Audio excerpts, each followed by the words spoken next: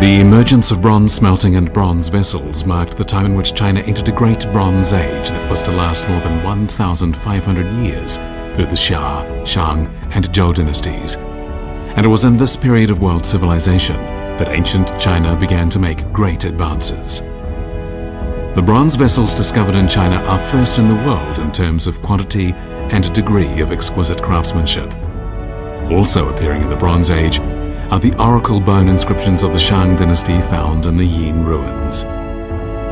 These oracle bone inscriptions mark the beginning of the time in China from which objects and era can be identified by characters.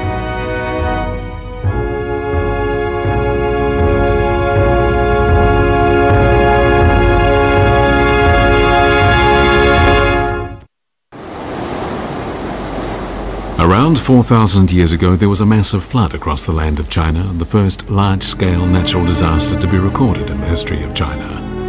Many people were killed, others deprived of their homes.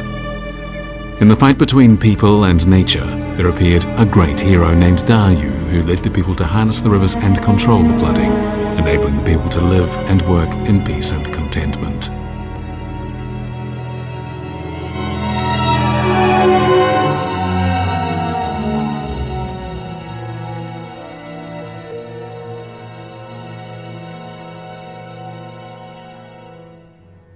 大禹的这个最根本的精神，代表了中华民族的一种最根本的精神，就是一种依靠自己、自我牺牲而造福于别人的这样一种大爱的精神。比如说大禹吧，他就是当时这个洪水滔天的时候，别的民族的神话讲到洪水，多半是说某一个神给他什么指示，比如说挪亚方舟，他可以这个神告诉他大水要来了，然后他就造一个小船，然后他就躲在这个船里边。可是在中国呢，不是这样的，不是依靠神，也不是依靠别人，而是依靠自己的力量去艰苦奋斗，这一点是很突出的。 Modern science has proved that at the end of the glacial period there was indeed a worldwide flood on the Earth, and that it was caused by the warming of the global climate. This great flood has become a remote memory of all peoples everywhere in the world. But the difference between the various fables and legends of China and those of other countries lies in the fact that the name Da Yu is clearly recorded in an ancient document, and that he is closely related to the beginning of a nation. Because of his success in harnessing the flood, Da Yu became universally respected and was raised to the status of head of a tribal alliance that was the Chinese nation of the time. Eventually, he established the Xia Dynasty, the earliest dynasty in China's history.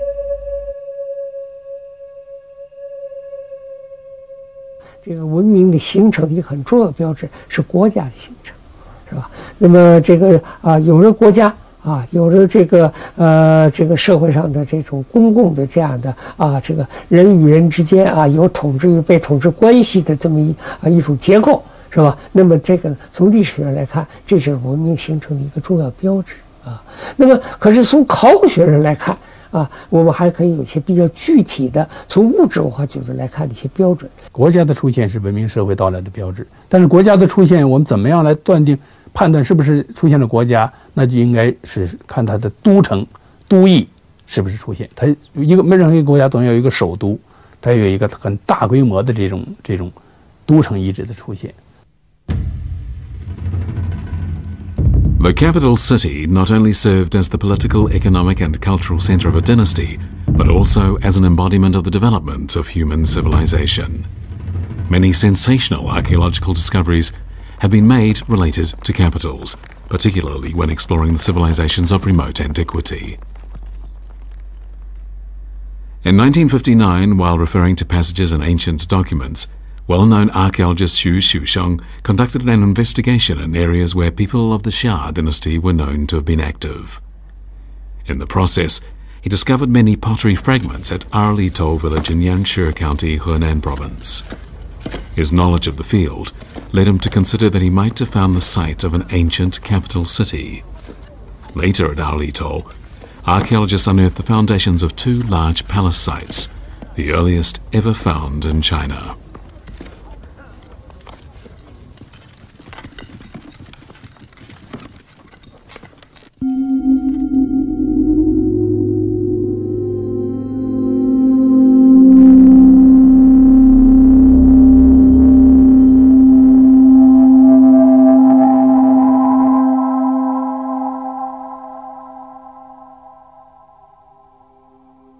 内部我们发现，这个不仅发现了夯土的基址、宫殿的基址，而且发现当时已经有中轴线的这样一种布局。中轴线大家可以想象，故宫这种前后几座院落、几座宫殿的院落，然后呢有同一个中轴线这样一个，我们可以现在有把握的说，中轴线的这样一种理念，在夏代的后期，在二里头遗址已经出现了。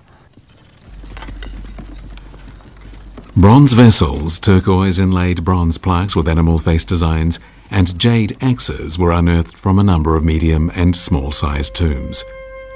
According to ancient records, Da Yu divided the land into 9 states, and after collecting bronze resources from all over the country, he had 9 ding cast to represent the area of his nation.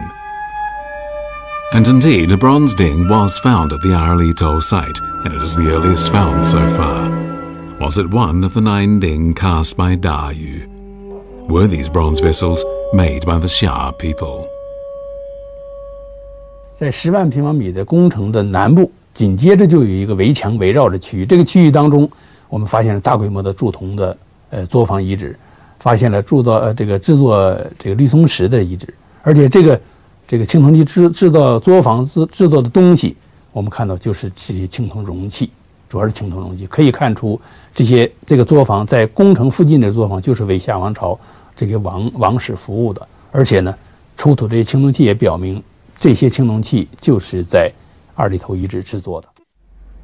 Around the 17th century BC, the Xia dynasty ended and the Shang dynasty began, and it is said that the 9 ding made by Da Yu passed down to the Shang dynasty. 夏，它的版头并不大。大体上相当于现在的河南的中西部和山西的南部。在整个中国，或者在这个时候文明已经正在形成这个阶段来讲，它只占一个小块地方。但是到了商，那形势就大变。商代的势力相当于现在的中国的相当大一个地方。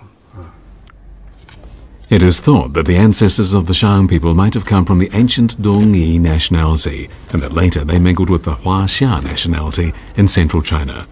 Culturally, the differences between the Shang people and the Xia people were not great. In the spring of 1983, just 6 kilometers from the Arlito site, archaeologists discovered the site of an ancient city with an area of more than 1.9 million square meters. This city, dated to the early period of the Shang dynasty, 3,600 years ago, was built near the capital of the Xia dynasty. It was built there in order to show the 3,000 or so smaller surrounding states that the Shang dynasty lay at the center of the land.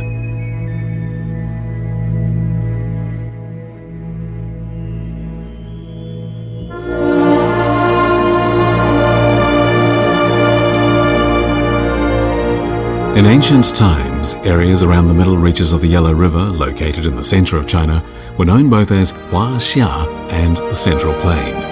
After the founding of the Xia dynasty, the several thousand years of Chinese history that followed unfolded with Huaxia and the Central Plain at the core. The Central Plain became a political, economic, cultural and ideological furnace, while the broad-minded people of the Huaxia nation came to symbolize the strong power of cohesion and creativity of Chinese civilization.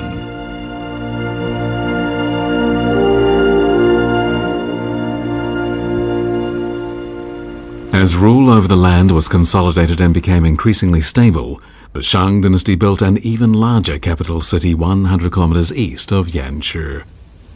Today, that city is referred to as the Shang city of Zhengzhou. Half a century ago, archaeologists tried with limited success to reveal the secrets of the Shang city. But then at the end of 1989, a farmer in Xiaoshuangqiao village, Zhengzhou, dug up a bronze object, clearly from the era of the Shang dynasty, that might have been fixed to a palace gate. A huge wooden stake had once stood on the base of this stone stele, and what it supported then would most likely have been the palace of the Shang dynasty.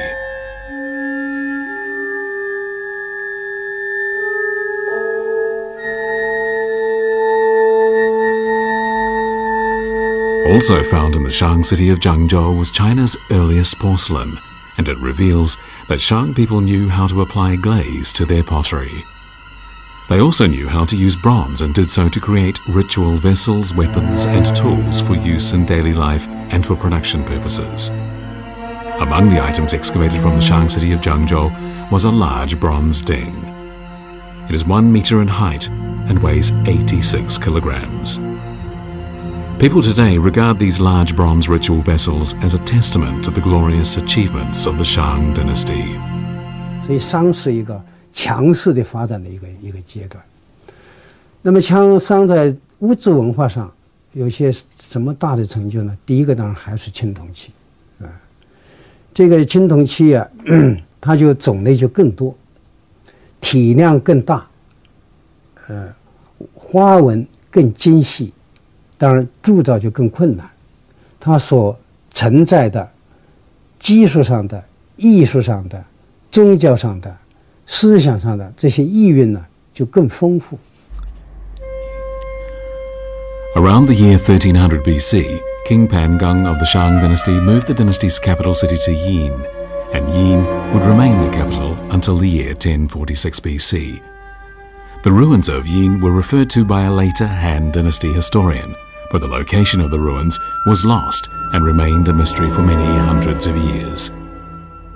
But then at the end of the 19th century, a farmer in Shaotuan village in Anyang City, Henan province, dug up some animal bones known as dragon bones, which he then sold to a drugstore because their value was far greater than his entire harvest of grain for a year. We don't know how many of these dragon bones were ground into powder to be consumed as Chinese traditional medicine, but it was not until the autumn of 1899 that someone realized their true value.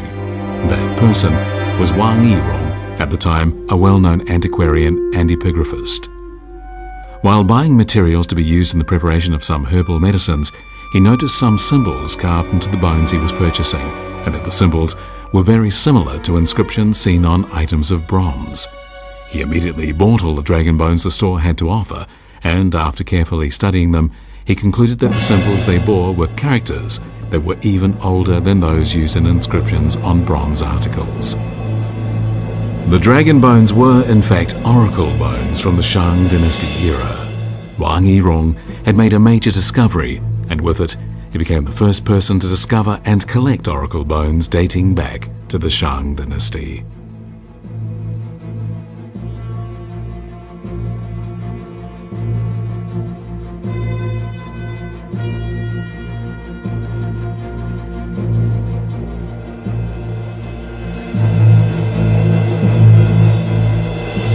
But just where had these oracle bones, kept secretly by dealers in such antiquities for so long, actually come from? After years of investigation, another epigraphist, Luo Zhenyu, guessed that the oracle bones might have been unearthed from Shaotuan in the town of Anyang in Henan province. And so in the spring of 1915, Luo went to Shaotuan to carry out an investigation. Before long, he realized that Shaotuan was not only the place where the oracle bones had been unearthed, but that it was also the site of the capital city of the Shang dynasty. What he had found was the Yin ruins, as referred to by Han dynasty historians more than 2,000 years ago. Following Luo Zhenyu, famous scholar Wang Guowei carried out textual research on the names of the Shang dynasty kings and their lineage, as recorded in Sima Qian's records of the historian. He found that the records in Sima Qian's work agreed with the details carved on the oracle bones and tortoise shells. This proved that history records concerning the Shang dynasty were surprisingly accurate.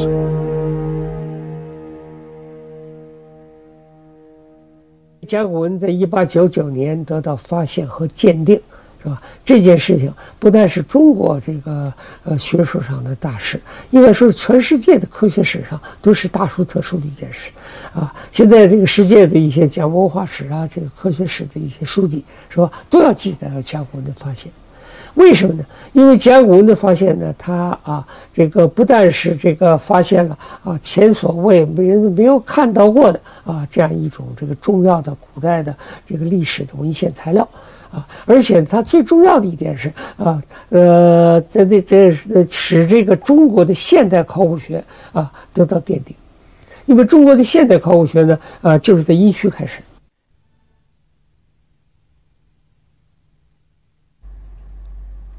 The discovery of the Yin ruins meant that a great gateway to the Shang dynasty that had been closed for more than 3,000 years had been reopened.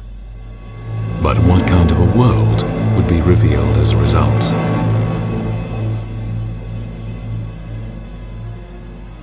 These are the famous Yin ruins located to the northwest of the city of Anyang in Henan province.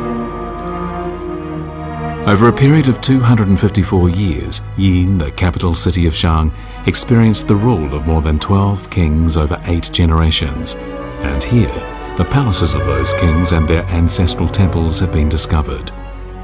So far, more than 70 sets of construction foundations have been found in the areas where the palace once stood, and they have revealed that the palaces of the city of Yin were more magnificent in terms of architecture than the royal houses in the Shang dynasty cities of Yanshu and Zhangzhou. They reveal the striking achievements of the Shang people in what was a glorious time in China's Bronze Age.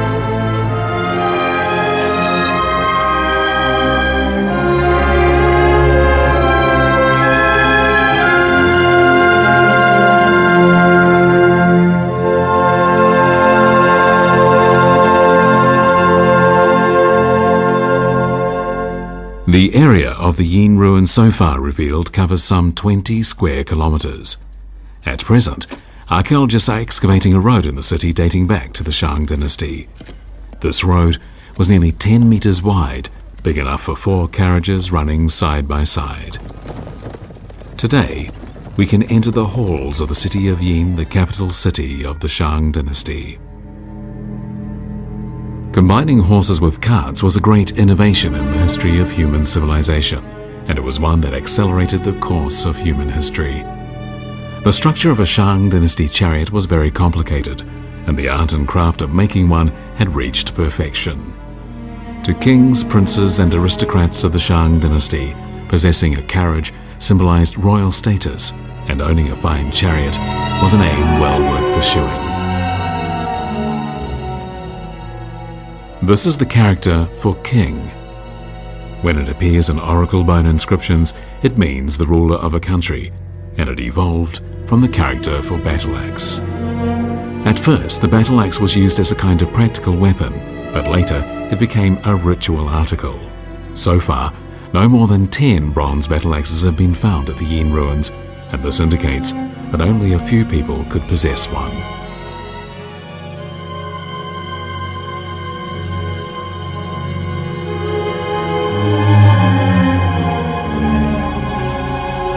Shang dynasty troops were armed with what were at the time the best bronze weapons in the world. They wore bronze helmets and they wore leather suits of armor. Thousands upon thousands of bronze weapons have been unearthed from Shang tombs, including various kinds of bronze daggers and sharp bronze spears.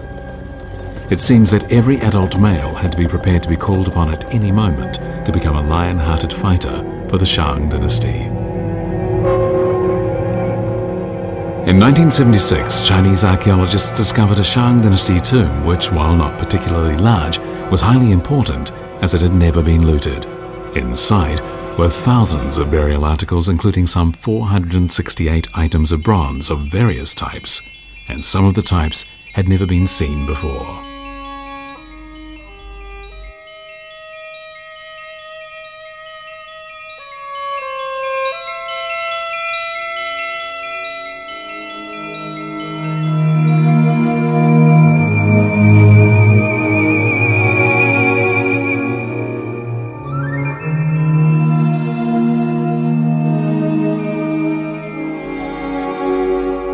After removing stains and rust marks from the bronze articles, archaeologists could make out phrases.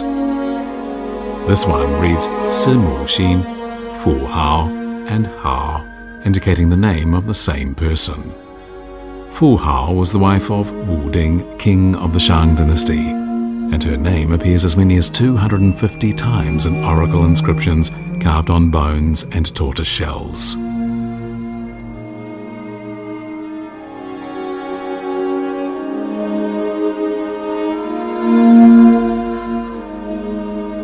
Up to now, the tomb of Fu Hao is the only tomb of a Shang dynasty royal family member found at the Yin ruins for which the occupant and his or her status can be confirmed, and it also includes oracle inscriptions. Not only was Fu Hao highly involved in the state affairs of her era, she was also China's first female general.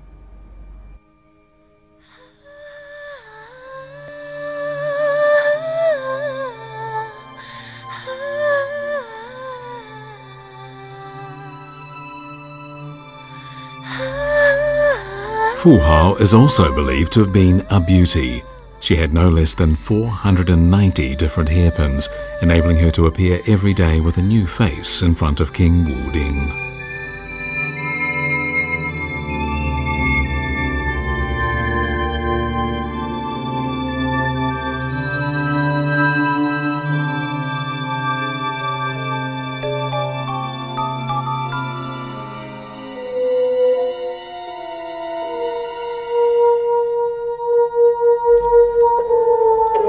No less than 755 articles of jade have been unearthed from the tomb of Fu Hao, and they include a jade bird, jade horse, jade tiger, jade dragon, and jade phoenix. All of them are lifelike in appearance and reveal that the aristocrats of the era domesticated many pets, including large animals such as the elephant and bear. An elephant pit discovered at the Yin ruins contained a small elephant with a bronze bell tied around its neck. Just 1 kilometer from the palace of the king in the city of Yin, there was a Shang Dynasty bronze foundry that covered an area of 10,000 square meters.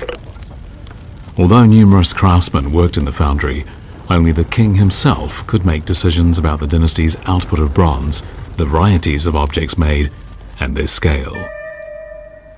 Shang Dynasty craftsmen not only mastered the bronze-making arts they had inherited from their ancestors, but also developed a unique combination of pottery molds to make very large bronze vessels. They pounded sun-baked clay into pieces and mixed this clay with fine sand that contained a large amount of quartz. They then carved different designs on the clay, and after drying, the results became pottery molds.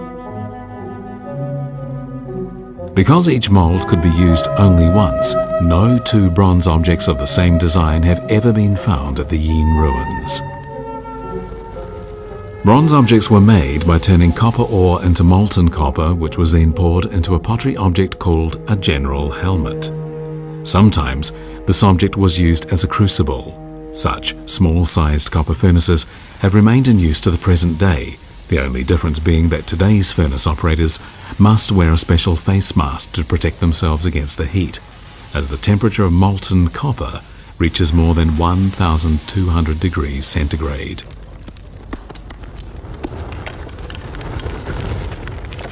The large Simu Wu Ding weighs 875 kilograms, making it the largest object made of bronze excavated anywhere in the world.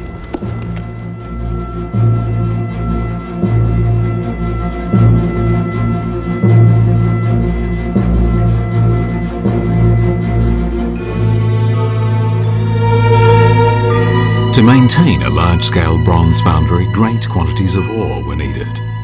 The bronze articles unearthed from the tomb of Fu Hao alone come to a combined weight of more than 1,600 kilograms, requiring at least 8 tons of copper ore.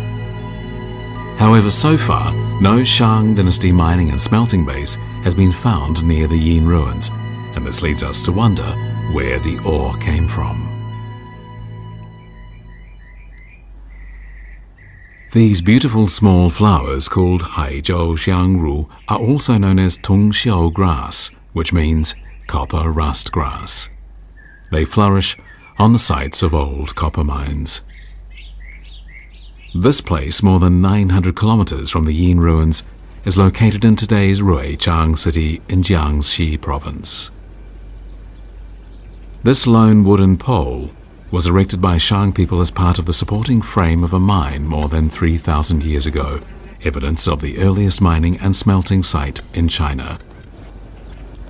Tonglu Shan, located in Dayue City, Hubei province to the northwest of Ruichang, is one of the 6 top copper bases in China.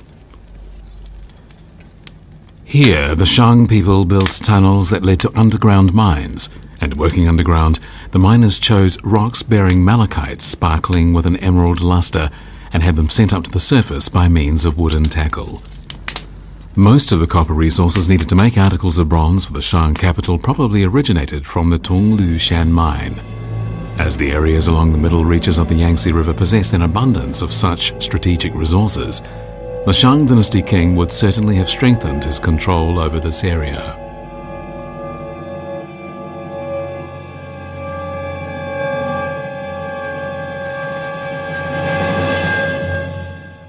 所以整个夏商周的发展，就是中国古代的文明不断的整合、不断的扩大、不断的华夏化，最后成为一个非常强势的古代文明。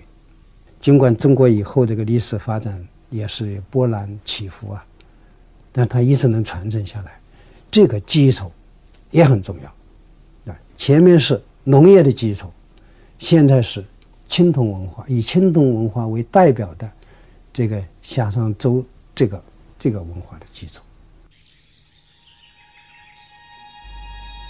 It is recorded many times in the oracle bone inscriptions unearthed from the Yin ruins that the Shang dynasty was once associated with southwestern Shu, which was far from Shang territory.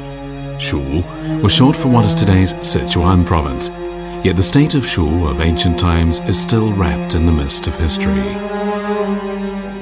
This place is called Sanxingdui. What remains at Sanxingdui is the remnants of an ancient city wall, and the wall can be clearly seen. To the ancient people of Shu, the thick city wall and what it enclosed would have seemed like a fort. Today, it ushers in groups of uninvited guests who have heard that someone knocked on the gate of this wall and that it opened to reveal the secrets of an ancient kingdom.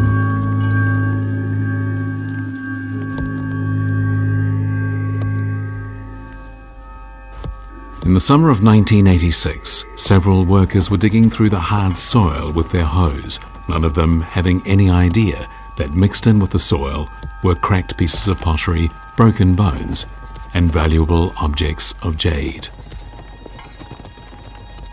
Soon, no one was allowed to use the soil to make bricks, and the entire block of land, once part of the ancient state of Shu, was under protection. The gate to a mysterious kingdom dating back more than 3,000 years was about to be opened in what would prove to be a truly sensational discovery. When the rammed earth in the excavation pit was cleared away, a miracle of archaeology was revealed. Unearthed at Sanxingdui were a large number of vessels made of gold, the wealth of a king protected by troops of roaring tigers. These tomb guardians standing underground had fulfilled their duty to the kingdom for more than 3,000 years. 这堆文化呢，实际上呢是在这个四川的这个成都平原这一带分布的，实际上相当广泛的一个文化。这个文化呢，现在我想首先一个强调呢，就是它有相对独立的起源和它的发展脉络，啊，这一点呢是必须肯定的。 因为就是说，它是在这个地方上，在这一个区域里面啊，这个自己生长起来的一个文化。可是同时呢，我们也必须强调，它和中原地区的文化有非常密切的关系。 The ancient and mysterious state of Shu had finally been found, and just like the Shang dynasty in central China, it had a highly developed bronze civilization. But who had been the master of the ancient state of Shu? The people of Shu had not left behind any written clues. This object, which looks rather like a steering wheel, gleams in its bronze splendor. Legend has it that the man who established the ancient state of Shu and became its first king was named Cong. It is also said that he had protruding eyes and was actually called vertical eyes. However, people had never been able to imagine what these vertical eyes looked like until one day another sensational discovery was made.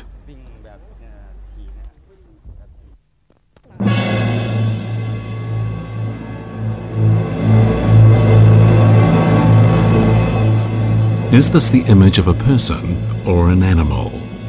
The appearance of this face mask made of bronze certainly startles everyone.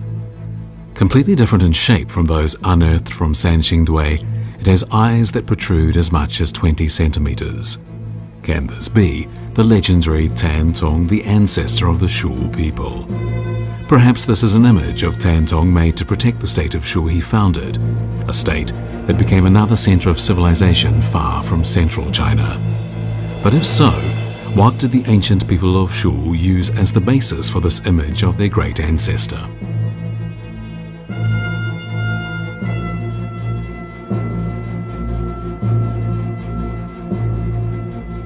In spite of the fact that a great many bronze statues had already been excavated from the ancient state of Shu, the last find greatly surprised everyone.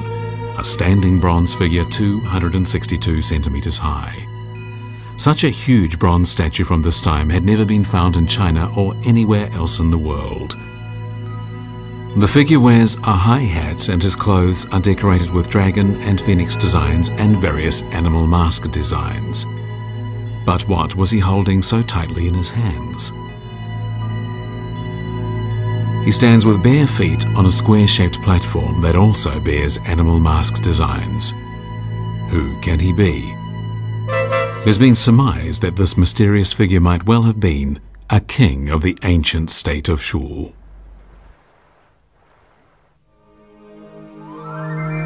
Also unearthed from the Sanxingdui site were many articles in the shape of birds, their elegant bodies reminding us of phoenixes in the sky. Legend has it that for several generations the names of all Shu kings were related to birds. One of them was called Yu Fu, or fish mallard. We know that in ancient times China's tribes took the phoenix as their totem, as the use of this totem has also been seen in Dawenkou culture and He Mu Du culture.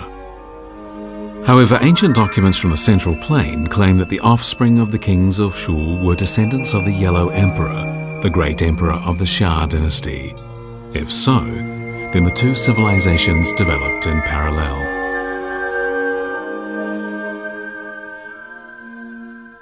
三星的这东西刚出来的时候，我们去开过会，我们去看过，一看就知道这是商代的。为什么？因为它还是有一些商的东西。比如说那个尊，那就跟商的就很像，也就证明它肯定是受到商文化的影响，在它的原来的文化基础上，它发展了一套跟商文化不太一样的青铜文化。Naturally, people were greatly excited by the great Sanxingdui discoveries. When this bronze tree appeared, a crane and wooden frame had to be used to raise it into place. Although the tree is broken at the top, it is still nearly 4 meters high, and archaeologists have called it a deity tree. The base on which the tree stands looks like a mountain, and the overall impression is that the tree growing out of the mountain is a heavenly tree. The trunk has 3 layers of branches from which hang fruit, and various flying birds stand on the fruit. In ancient Shu, people believed that high mountains and big trees were steps that led to the sky. Flying birds, meanwhile, were regarded as envoys coming and going between the earth and heaven, passing information. Scholars believe that the bronze tree might represent Fu Sang, a place inhabited by the sun god. Certainly it would seem that at the very least, the deity tree symbolizes the reverence accorded the sun by the Shu people.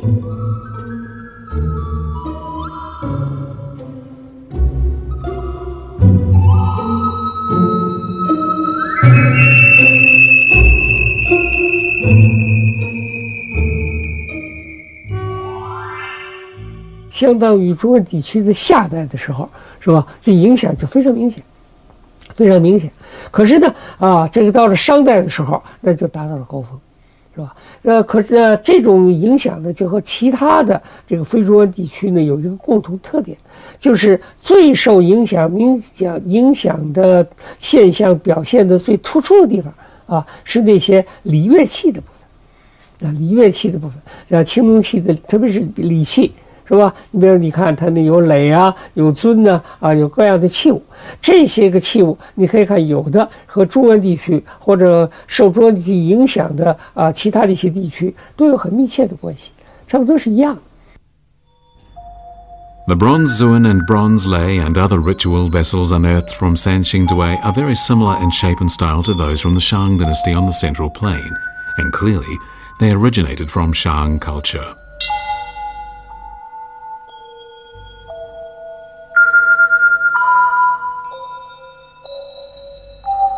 Dragons, so often seen in other parts of China, were also sacred in the minds of ancient Shu people. Scholars believe these bronze Zuan and bronze lei indicate that a courtesy system operated in the land of Shu, and that there was a kind of peaceful cultural exchange with the Shang dynasty.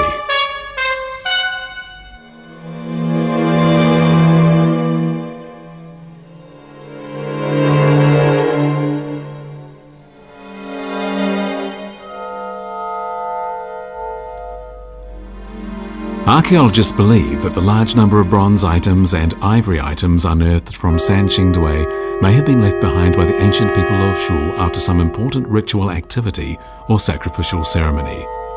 Let's imagine such a sacrificial offering ceremony of the ancient Shu people more than 3,000 years ago. The king is the chief diviner. His very power comes from the people's faith in him.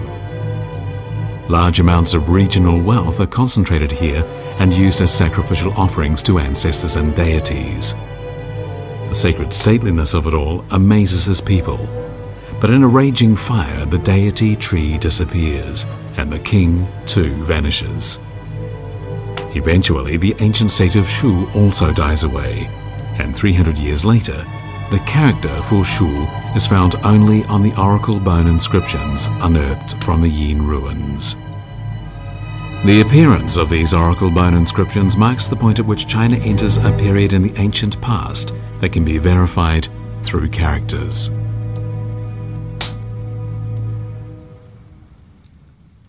中国文字发明的是非常古老的。如果人类没有发明文字，那么文化就不能传播，也不能积累。 所以呢，文字的发明对于全世界来说都是最大的一件事情。The oracle bone inscriptions of the Yin ruins boast the earliest Chinese characters ever found, and these characters appear in places where sacrificial activities were frequently held by kings of the Shang dynasty. Every day, the Shang king would ask a fortune teller to foretell everything: the weather, the harvest, whether hunting would be good, or whether there would be victory in battle. All the foretellings that resulted from the reading of omens were recorded on tortoiseshells or on the shoulder blades of oxen, and these became the state archive of the Shang dynasty. The characters recorded on the tortoiseshells and bones are referred to as oracle bone inscriptions.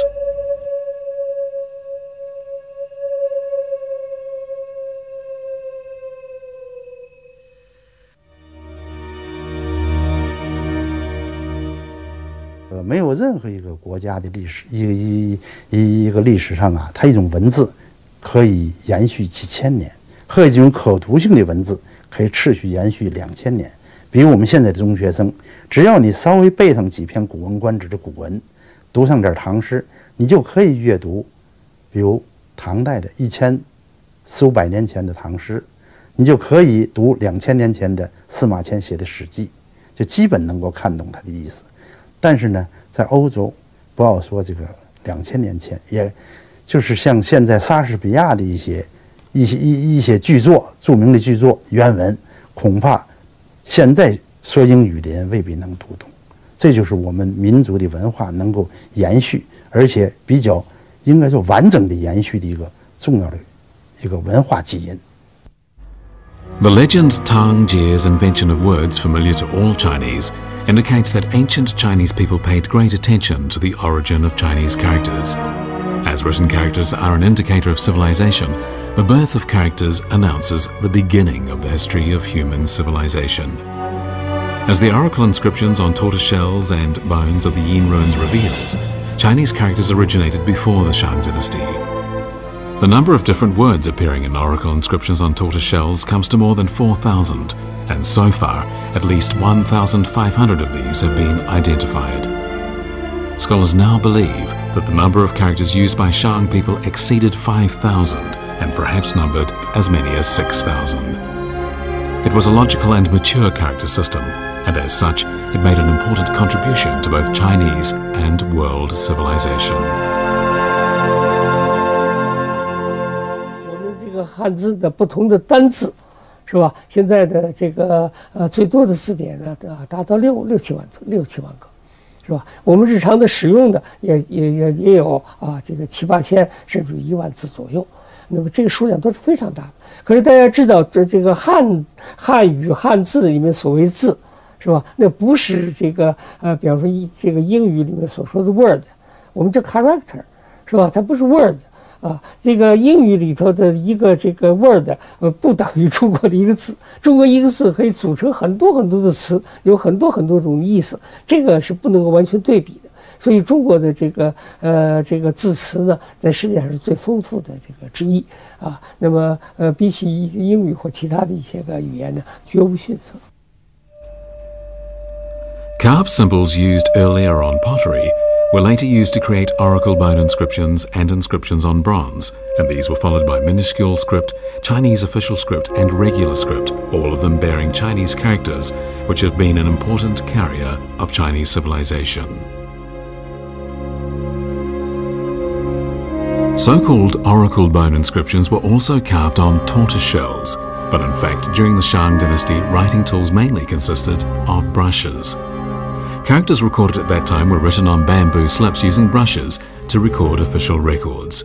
Unfortunately, however, as bamboo slips rot easily, so far no standard books of the Shang Dynasty have been found. But we can see from the oracle bone inscriptions of the Yin ruins that the characters used then were quite different from today's Chinese characters in terms of style. That said, there is no great difference in the method used to construct a character. The Chinese character system is unique, completely different from any other language in the world. Without doubt, the invention of oracle bone inscriptions was the greatest invention and creation of the Chinese nation, setting in motion the use of a character system that has lasted to the present day.